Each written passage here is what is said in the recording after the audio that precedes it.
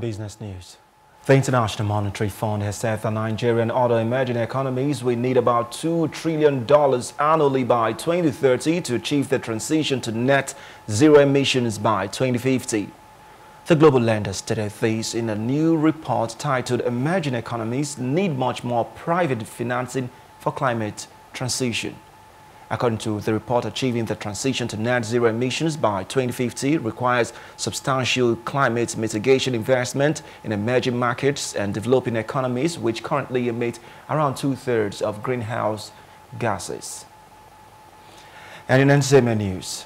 Hello, hope you enjoyed the news. Please do subscribe to our YouTube channel and don't forget to hit the notification button so you get notified about fresh news updates.